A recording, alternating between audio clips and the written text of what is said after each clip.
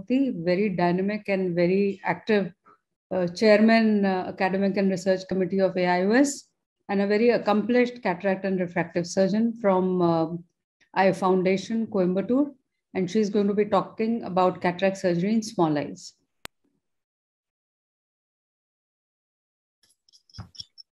Thank you, Namrata and the entire AIOS for this wonderful opportunity to be amongst great speakers. And there was so much of learning which happened to me. I couldn't find myself even getting up for a moment from my chair. So without ado, I'll be talking on cataract surgery and small eyes. There's not much gymnastics which I'm showing here.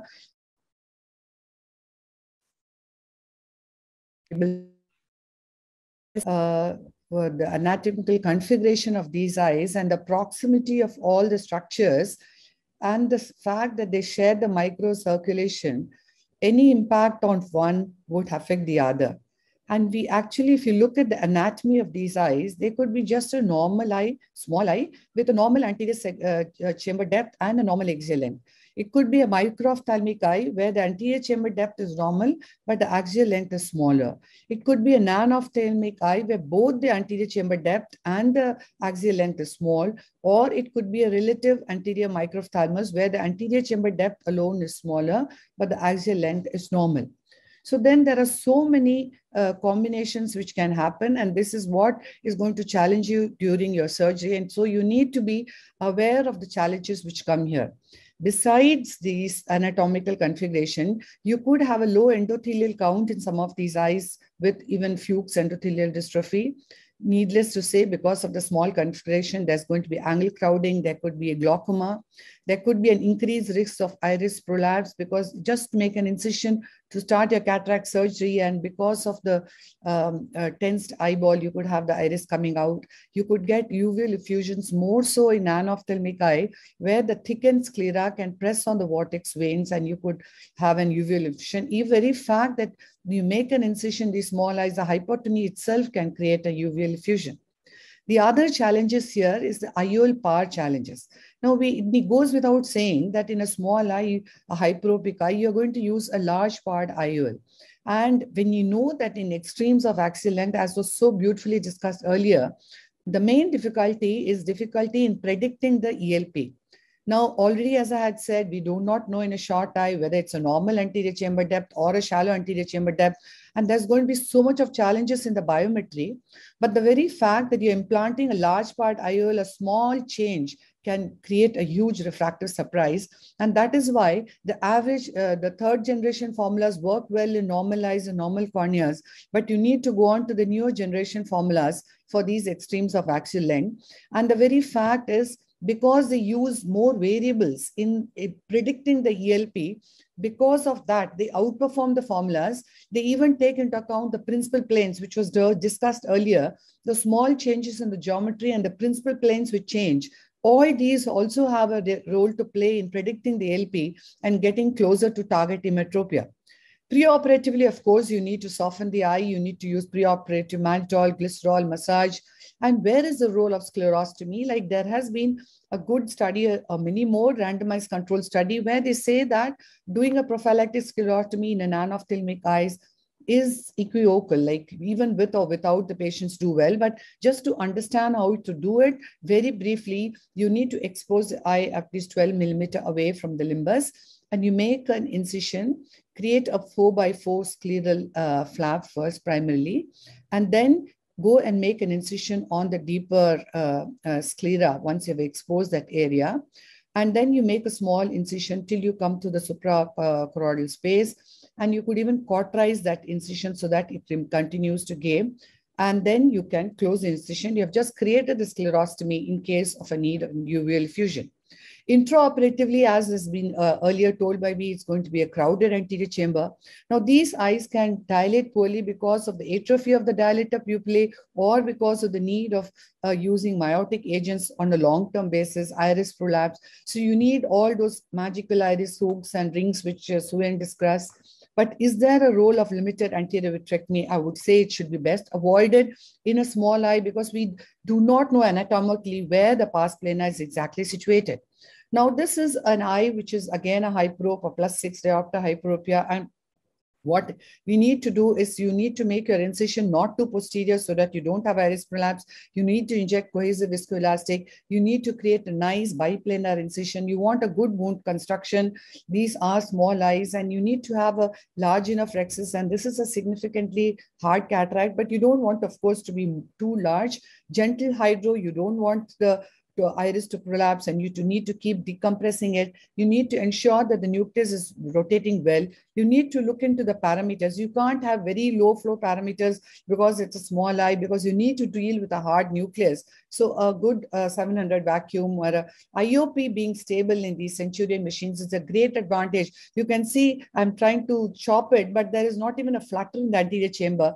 Sometimes essentially you need to fracture that posterior plate in these dense cataracts. Sometimes it doesn't get cut in one go. You could do a multi-level chopping too. You could keep injecting viscoelastic to coat the endothelium. But the fact that the anterior chamber continues to be stable and the fact that you're not using any ultrasound but just playing around with the fluidics tells you that how well the eye cornea is going to be protected in these eyes. And of course, just enough viscoelastic so that you don't over distend the eye.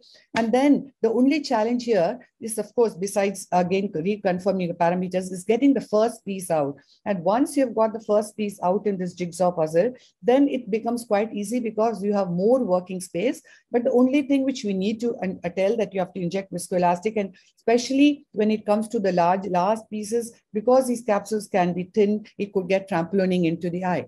Now, this is a mid-dilated pupil, which I had discussed earlier about, which could happen in a small eye.